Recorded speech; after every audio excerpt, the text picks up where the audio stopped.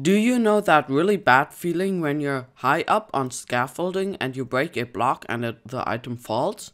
Well, after watching Modded, I saw some magnets and wanted to replicate that in vanilla. I contacted my friend Utah, who then made me the command blocks necessary for the magnet. As you can see, if we just spread out these items, we can select the magnet, and it will draw the items in a radius of 8 blocks into my character, just like this, and then we pick them up. We can repeat this, but this time we spread out the items as the last time, and now use the magnet in the offhand, and as you can see, it will still pick up the blocks in a 8 block radius.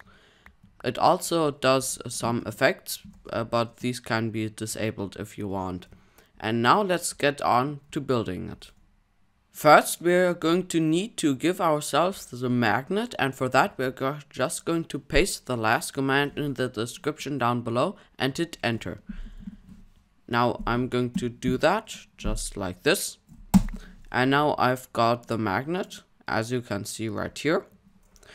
And we can also set up a command block for that, so just place a normal command block, then a button on the side, or better yet right here, and then just paste it in with Control V, and you have to copy it beforehand.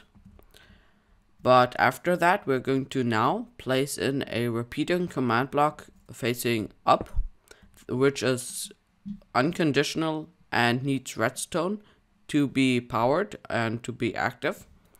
We then have to simply paste in the first command you'll find in the description, and these will be labeled with a repeating command block and a repeating command block.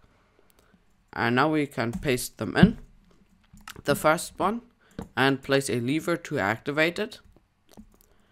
Above that we need a chain of 3 repeating command blocks, just like this, not repeating but chain, excuse me, just like this, and these have to be always active and unconditional, but a chain right here. Then we're just going to paste in the commands in order. So first up we're going to use this one, and this is going to create our particle. Then we're going to insert the second one, and you can simply do that right here. And now the third one,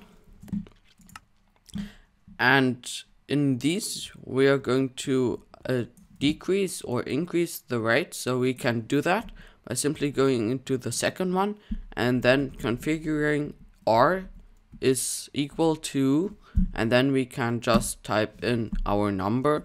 So for example, we can type in 1000, and this is going to get a 1000 block radius.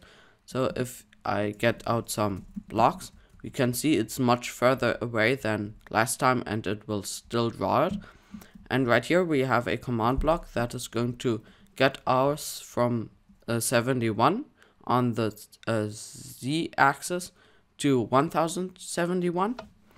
And here we can drop some cobble, go back, and I'll go back here. And as you can see, if we're in range, we're going to pick it up right here. And we can also do other things. We can, for example, change the particle effect right here by simply putting in something else for the witchMagic. I will highlight right here. If we want to have the magnet active when it's in the offhand and not only when it's in the main hand, we're going to use the same setup just like this, and I'm just going to copy the commands with Control A, and then or like this, I'm going to Control A to select all, then Control C to copy, and Control V to paste, just like this.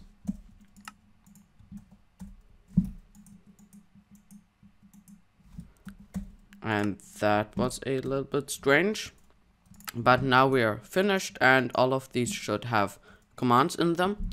And now we're going to change where it's going to look for the magnet, and right now it's selected item, so that's what item you have selected. A little bit self-explanatory there, but we're going to use inventory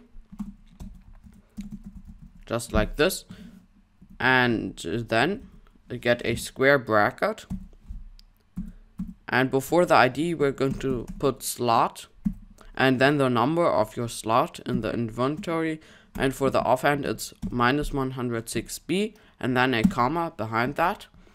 But this is going to depend on which slot you're going to want to check, and I'll link a photo or image where that's explained which slot is corresponding to which slot in the inventory, or what number is corresponding to which slot. And then we're just going to put the end of the square bracket right here. And now if we power it, we're going to see it's in the main hand and also in the offhand, and it's going to be drawn to us just like this. Well, sadly that concludes today's video, but you can check out my other videos if you want more content. If you've enjoyed, make sure to support the channel, but anyway, I hope to see you all in the next one.